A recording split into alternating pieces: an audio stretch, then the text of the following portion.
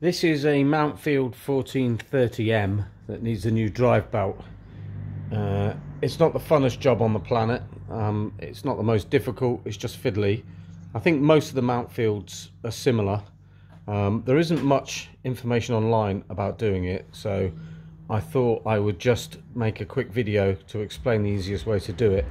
So the first thing you need to do is, if you've still got the side pods on that protect stop your feet going under the deck, then you need to take those off. I've removed those just because they're a little bit annoying. And then you need to take the drive belt off, and the easiest way to do that is, it's spring loaded, so just pull it back and get under there, and you can just twist the bottom pulley around and the drive belt will be free. Then you need to get round to the back and you need to remove that, which is simply these two clips here. And then that will give you this view, which is the pulley on the gearbox. In there you've got this guy, and he's connected to the edge on each side there, and the belt goes under that.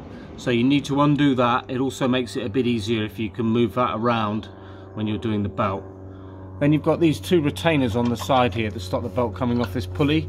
You just need to undo those so that there's some movement and play in them. Can't quite see, but there's enough play to move them up and down.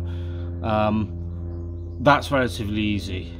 So then next you need to, under the deck you have this, which is controls the height of the deck. You need to remember where the bottom bolt is, undo this, drop the deck down, and then push the deck back up to just remove that, because as you can see, the drive belt goes on the inside of that, and this, let me just get around to the other side, and this has to sit on the inside of the drive belt, so that has to come out.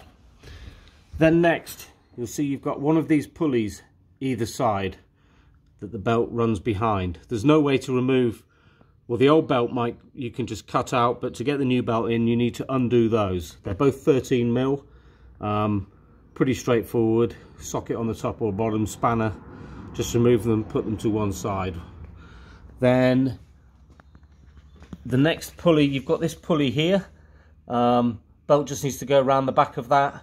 There's no guard on it, so you don't need to do anything with him. Then, in order to release the belt from the main engine pulley, you need to remove this spring, and there's two electrical connectors for the clutch on the other side you need to remove. And then you need to drop the whole assembly out. You can see on the bottom there's a 16mm bolt. It undoes anti-clockwise like any other bolt. I used an impact driver on it. If you don't have an impact driver, you will need to get a big adjustable and put it on that kind of concentric washer above it to get, otherwise you'll just be turning the engine when you try to undo it. Finally, don't know if you can see that. That's the mechanism that disengages the drive. It's just a slip, just allows slack in the belt for it to slip. As you can see, it's got a guard on it. That's another 13mm bolt. You'll need to undo that to get the new bolt in. And then it's just a very simple reversal of all that. Putting the belt back on the deck belt is very simple. You just put it on how you took it off. You just get it halfway around the pulley and just twist the pulley by hand, and that will pull the belt on. And the back is, if you leave the final bit of the belt off the back, to put it on the back, all you need to do, it's a little bit fiddly, is get your foot on the clutch mechanism to introduce some slack into the belt, and you'll be able to quickly put the belt on there like that. And that's it. So takes about an hour if you're taking it easy. The only tools you need are 13mm socket and spanner, 10mm socket and spanner, and a 16mm socket, and potentially an adjustable if you don't have an impact drive, and probably a safer way of supporting the mower than I've used there.